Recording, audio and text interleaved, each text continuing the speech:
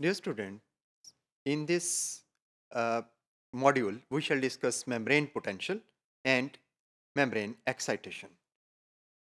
You know that all electrical phenomena in the cell depend on transmembrane potential. This transmembrane potential is known as the membrane potential and is represented as Vm.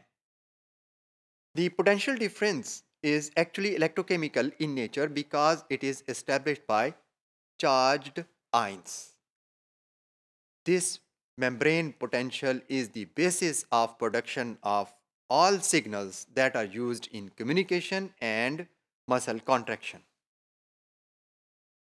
The membrane potential arises because of two features found in all eukaryotic cells. One is the unequal distribution and maintenance of different concentration of various ions inside and outside the membrane. And second is the presence of ion selective channels that are permeable to various ionic species.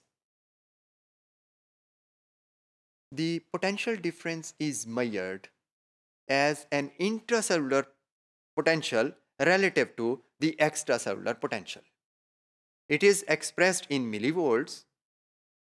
Its values vary with the type and physiological state of the cell.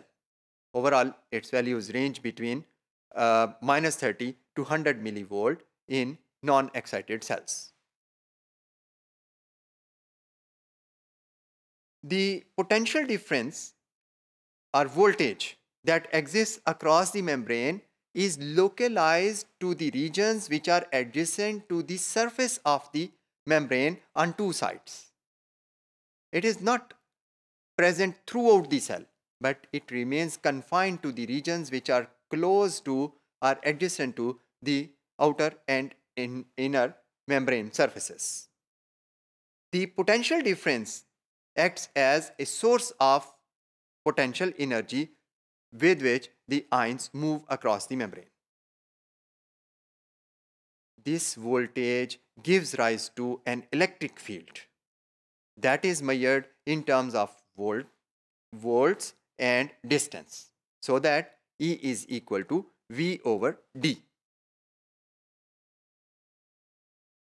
We can see here that the electric field is inversely proportional to the distance. If we consider that distance is the thickness of the membrane, then it is only 5 nanometers. As a result, we can see that this short looking electric field is actually very large. We can measure and detect the membrane potential directly by voltage clamp method. इस method में दो electrodes इस्तेमाल होते हैं. एक electrode को cytosol में रख दिया जाता है और दूसरे को एक्स्ट्रासेलुलर मीडियम में. ये इलेक्ट्रोड्स वोल्टेज या पोटेंशियल डिफरेंस को डिटेक्ट करते हैं और मॉडर्न डिजिटल इक्विपमेंट्स में एक स्क्रीन के ऊपर मेम्ब्रेन पोटेंशियल की वैल्यू को शो कर देते हैं. इससे पहले एक क्लासिकल इंस्ट्रूमेंट इस्तेमाल किया जाता था जिसे ऑसिलोस्कोप कहते थे.